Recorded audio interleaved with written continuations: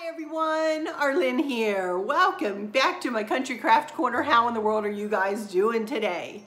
It is so good to see you again, and thank you so much for stopping back in here to see what I'm up to. I hope everybody's doing okay with this COVID-19 lockdown and whatever else is happening in your state or in your country. I hope that all is well with those that you know and are anybody affected by this. Anybody. I just, keep you all in my thoughts and my prayers as we traverse through this. It is not easy, you guys.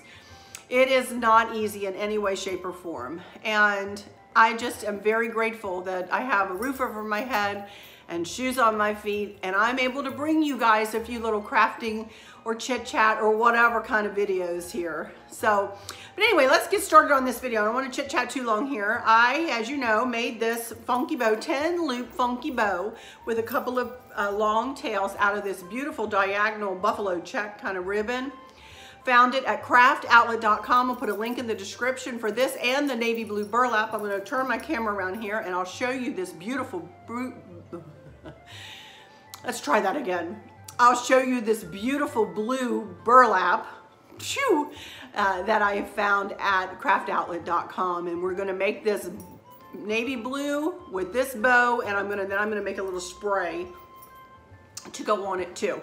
So let's turn this around. I did purchase the ribbon and the burlap from craftoutlet.com since I've been home. Sorry about that. Since I've been home from my trip.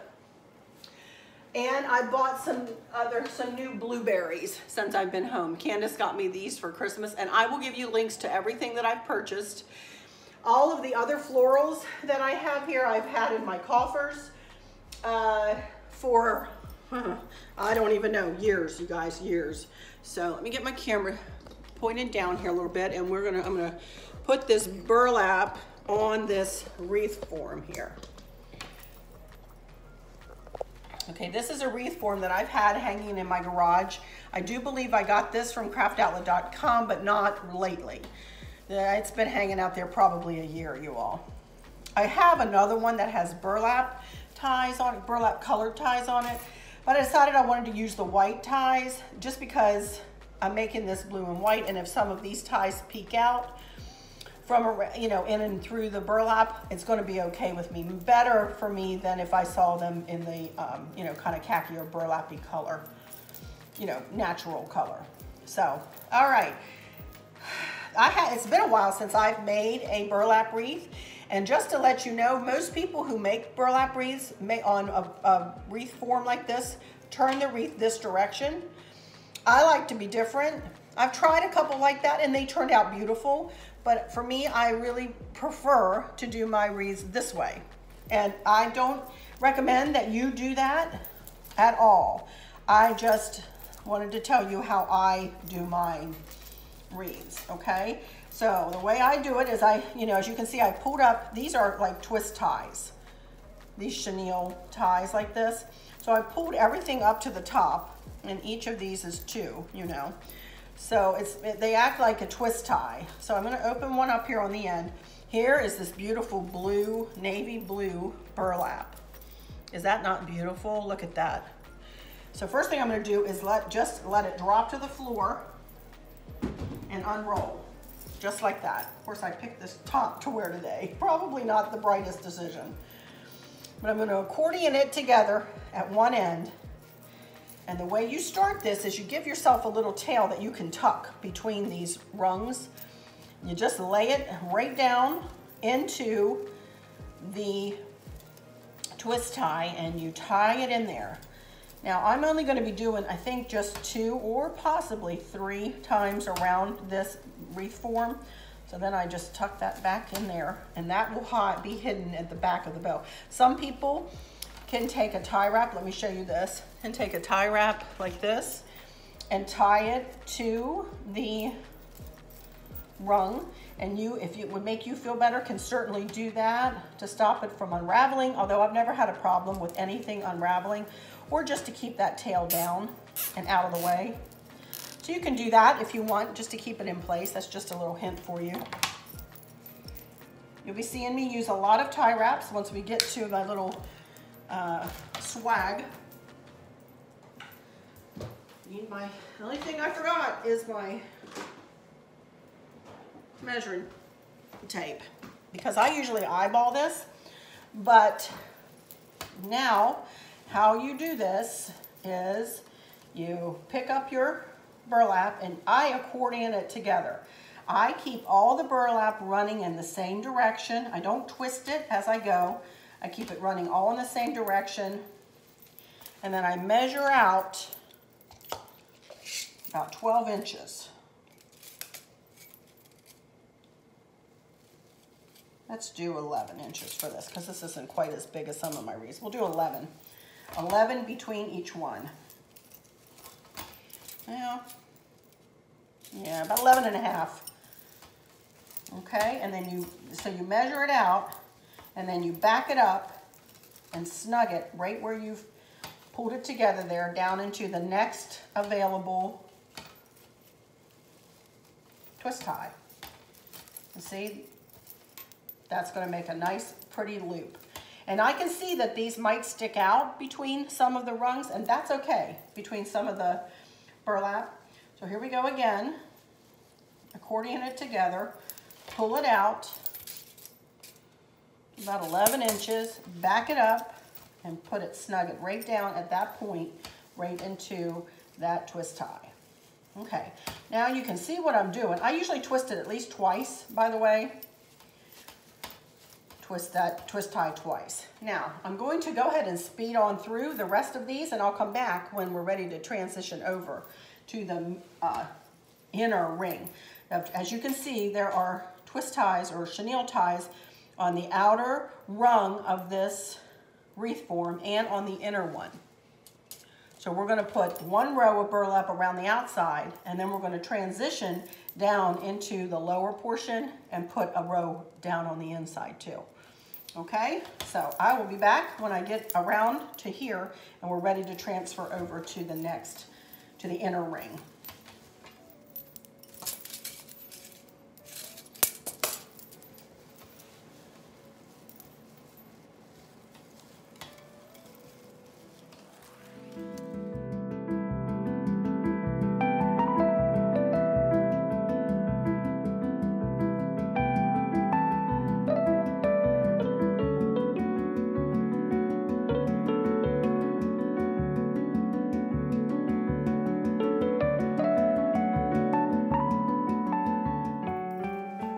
Okie dokie, here we come around to where I started. Here's where I started. And what I'm going to do is I'm going to tie back in, right in there, into that twist tie. Some people untwist it, but I'm not going to do that unless I need to, and I don't. So there you can see that I've made it all the way around, and I've tied something in each twist tie, each chenille tie all the way around.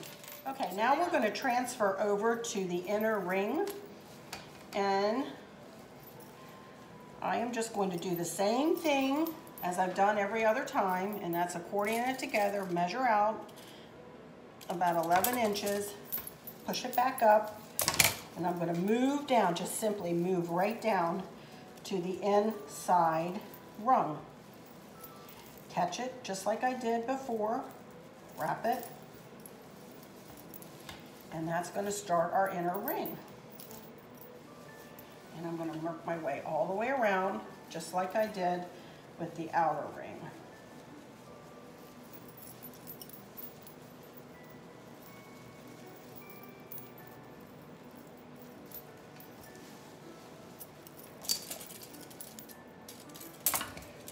Up, snug it down.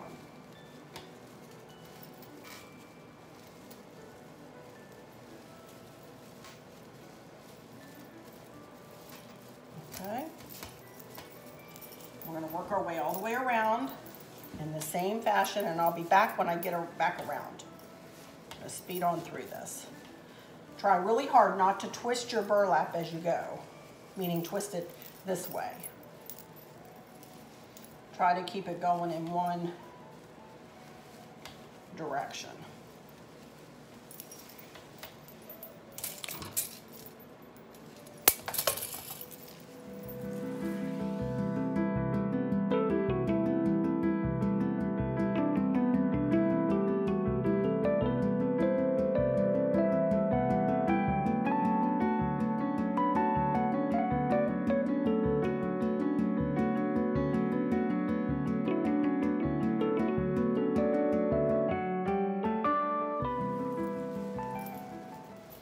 Okie dokie, here I am all the way back around, and I'm going to tie it off by making one more loop, 11 inches, and I'm going to tie it right in to where I started in the inner loop. Okay, now again, well, I haven't said this, nobody taught me how to do these burlap wreaths, you guys. I taught myself. So if this is different from how more professional people have made them, you know, I encourage you to follow their lead. I am not a professional by any stretch of the imagination. This is just how I've done it and how I like them to look. Okay, so there we go. I'm just gonna cut that off. I used a good bit of that burlap. This is all I have left, so.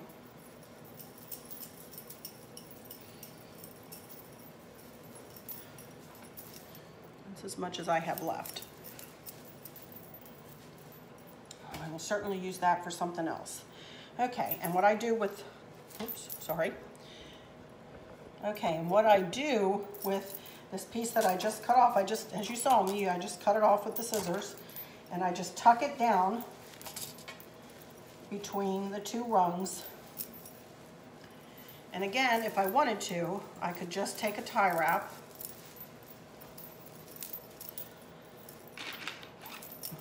and tie it to one of the rungs back here, and that way I'm not really worried about it unraveling, to be honest. I'm not, but just to show you. You just take a tie wrap, the magic tie wrap, and attach it back in the back like that, and that way you'll be sure that it won't unravel on you. Now, the next thing I like to do is take a little bit of time and do some fluffing. That means get my hand in every single one of these loops and unaccordion it, you know? Fluff it way out as much as you can. You can always, you know, kind of tuck it back in. But I usually put my hands in each side and I open up my fingers and I really make it as big as I can get it. See that? Each side of the loop, and kind of unfurl it and make it as big as you can get it.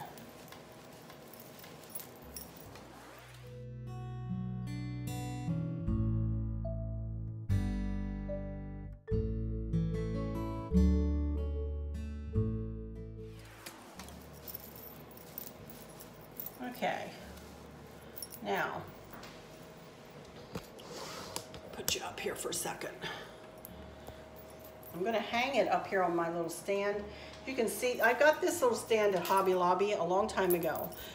And it is just an easel, and I'll put a link in the description if I can find them. Although I will say hobbylobby.com is out of a ton of stuff, but you may be able to find it. I'll link it if I can find it, regardless of whether it's sold out or not. I'll still link it for you in the description. As I said, it's just an easel that is adjustable, and this has been a handy dandy little thing for me, and Chris put a screw in it for me so that I can just, you know, hang my wreaths on it so I can set them up as I work on them a little bit. You know, sometimes it helps to be able to see what you're doing. Again, I'm not real worried about this white showing. I'm not sure how much of it will show by the time I'm done adding my stuff to it. And we'll see if I want to tuck them in or not. You know, I may. But right now it looks kind of funny because it's kind of just burlap and that's all it is. And, you know, I'm going to add some stuff to it. I'm going to make a spray for on this. And this bow is going to go right about there on it. And I do make my wreaths very similarly each time I make them because I really like the way I make them and I really don't want to mess with how I like to make them. So if you've seen one of my other wreaths, you pretty much know what I'm going to do. So first thing I need is this. And this is just one piece of a pick or a big long pick from Hobby Lobby. I got this last fall, or at the end of the summer last year, I think. And the first thing I want to do is just, I'll probably end up cutting that down. I don't know whether I can get it or whether Chris might need to come and help me cut this down, because I don't want that big old stem. And I can't really bend it. Or can I cut it? I'll be right back. Well, I went and found Chris, and he pulled out his big cutters. Look at those. So he cut it down for me. That's like a weapon. Oh my goodness. I couldn't do it. So anyway, all right. So the first thing I'm going to do, this is going to be the underneath part of my spray, and it's going to go like this. You know, and when I get it on there, I'll spread it out and do some stuff with it, you know. But that's the start of my spray. I also want to add a few more things in with it. So let me put you back down here for a minute. And I have these left over from a Christmas present that Candace gave me. And I used the rest of them in an arrangement I have up on my credenza. So I want these to kind of just follow along with this. So I am going to cut them down a smidge. Like that. And this is the way I usually make my wreaths.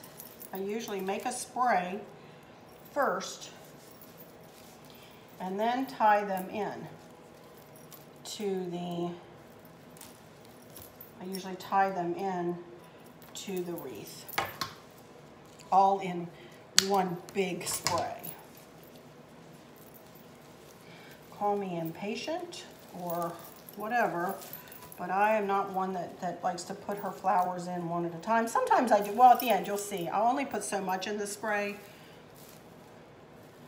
and then I'll add, you know, blueberries and whatever else in. Okay, get a couple tie wraps here.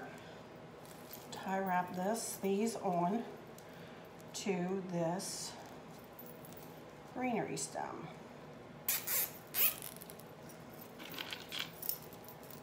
And this will all be covered, of course, by the bow.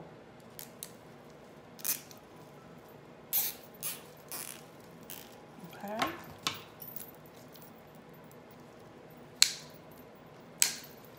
Now, let me see what else I have. So that will pull in the white element a good bit, and I really don't need much more than that. But this isn't a huge wreath, so I think I may, you know, err on the side of a bit of caution here and get this tied on to this wreath form.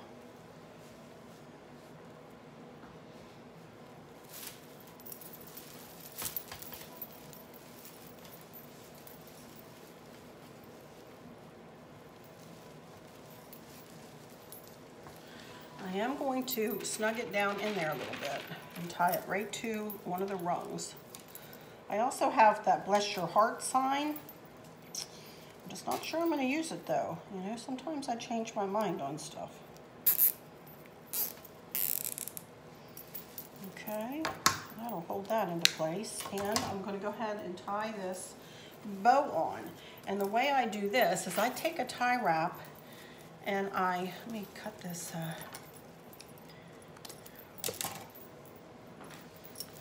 twist tie down.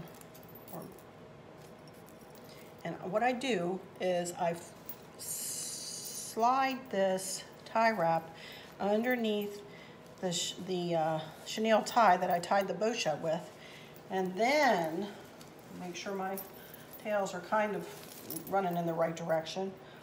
Then I use the tie wrap and tie the tie wrap onto the stem that I just tied on the wreath. I really could have done this before I put the whole stem on, but I like to be able to see the stem. Now what I do is I really cinch this down tight, you guys. But I make sure that my bow, you see what I'm doing, is kind of pointed down a little bit. See that? I don't like I want to be able to maybe even see some of the blue up behind this bow. So I want to make the bow look like it's really like hugging into this wreath.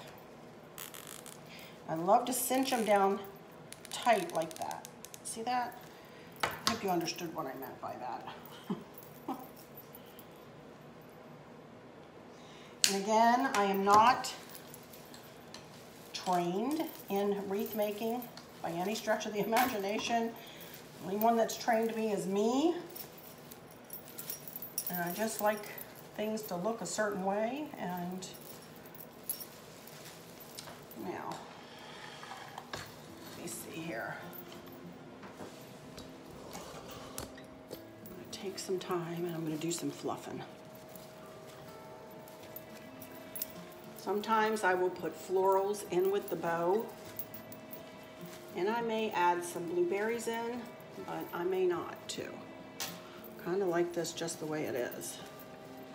I mean, I might add some blueberries. You know what? I don't know, guys. I think I like it just like that.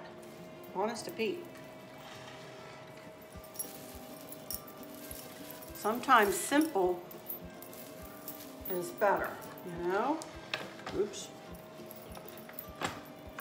I've got blueberries all over the rest of the house. I kind of like it without the blueberries. I really like the navy blue shining through and white. And I don't think I want to mess with that. I like the greenery with it.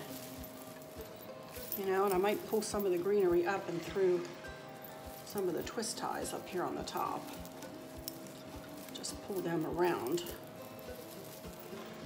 a little bit like this. I'm not worrying about the twist tie being showing either, you guys.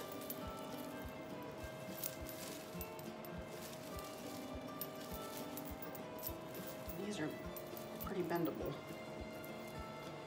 I like that.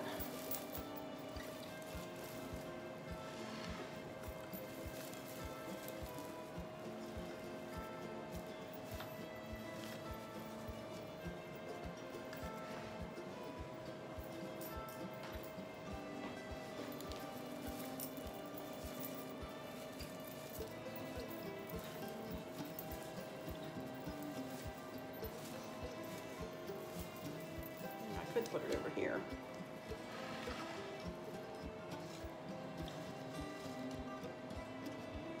Actually, that might not look too bad hanging there.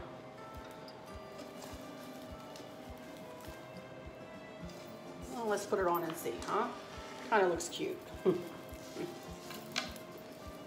Trying to talk myself in and out of things, aren't I?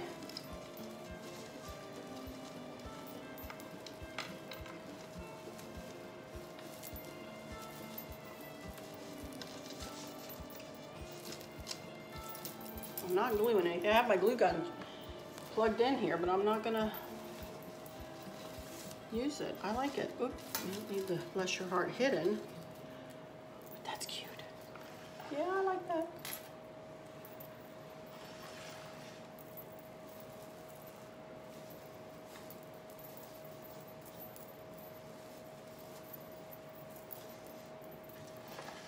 Well, you guys,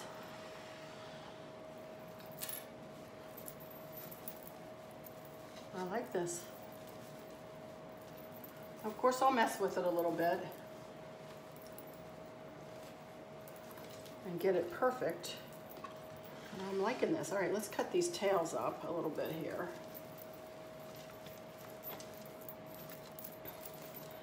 And I just very simply want them, let me see what I'm doing. Cut at an angle. I kind of want them long. I'd rather start them longer than shorter.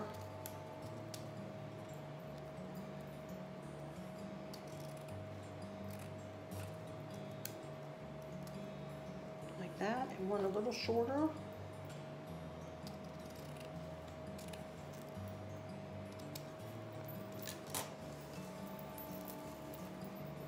Just like that. Bow needs a little bit of work, but why do something more to it just because I can? Why not leave it like this and Let it be a little bit more simple and light and airy. I love it. I love it. All right, y'all. Let's go into some final words. Let me get turned around and I'm gonna mess with it a little bit more and I'll come back in just a minute for some final words. Hey everyone, I'm back and here we go with the final product. Here we go. Isn't that cute? I really like it. I really like it, and I will put it out on the door here in a minute and I'll take a picture of it on the door or take a last video of it. But I'm really happy with how this turned out, you guys. Really happy. Sometimes I need to pull myself back, you know? Sometimes it's better. Less is definitely more sometimes. Y'all probably did see the pile of flowers I had sitting there. I mean, I had a bunch of flowers sitting there ready to go into this thing. And it doesn't need it. It's super pretty as is. It definitely goes with my blue and white cottage, you know, decor and feel. I absolutely love it. I absolutely love it. So anyway, thank you guys so much for stopping in here with me today. I appreciate your company. It makes me feel better to do some crafting or to come on here and talk with you guys. You know, I would be a fibber, as I mentioned in a video, I don't know, several ago, that, you know, these days are sometimes difficult to get through. You know, they're sometimes difficult to traverse. You know, you can only do the same thing, you know, every day in your home. Again, I am so grateful to have our home and to be able to, you know, have some of this stuff, to be able to order from Craft Outlet. I appreciate them mailing this out, you know, this blue burlap. You know, and I'm so glad that Candace got me this for Christmas. I'm so grateful for that. You know, I'm grateful I had some greenery left over. You know, I'm just grateful. I have to stop and go, quit being a baby, Arlen. Quit whining. You're lucky. You're grateful. You are blessed to be able to not be sick and not be fighting this virus on the front lines like so many are. My heart goes out to all of you if you're watching me. My heart, the nurses and the doctors and the technicians and the, you know, the LPNs and the RNs and the everybody in between. You are heroes. You are heroes. And I appreciate you, every single one of you. If any of you watch me, I appreciate you. Or if none of you do, pass it to somebody that you know. Please tell them they are in my prayers, in my thoughts and prayers. Anyway, with all that said, let me go into my final words. And again, thank you all so much for stopping in here. I hope that all is well with everyone. And for those of you who are struggling or suffering with a catastrophic illness or chronic pain, I hope that you have someone there with you, taking care of you, helping you get through each day, making the very, very best out of each day.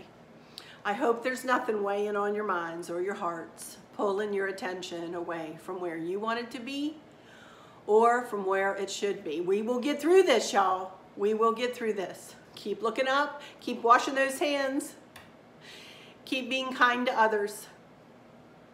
And with all that said, I'll just say, until next time, y'all take good care. Bye-bye. Okay, here we are in my kitchen here. This is where I just was all set up. And I don't even have my lights on yet today. But I brought my wreath over and hung it up in here, and look at that. Wow, I love it. I think it looks super pretty right there on that door. I got that over the door wreath holder, adjustable wreath hanger from Grandin Road. But if I can find it on Amazon, I'll give you a link for that too. Sometimes I can find them on Amazon, sometimes I can't. But anyway, this is our mudroom, and those are the curtains I was talking about. And you know what? I don't care if it doesn't perfectly match them. I love the blue and white. And as you're looking through, excuse Chris's coats there, but as you're looking through, again, I don't have my lights on, but you can see all of the blue and white touches as you're looking through here.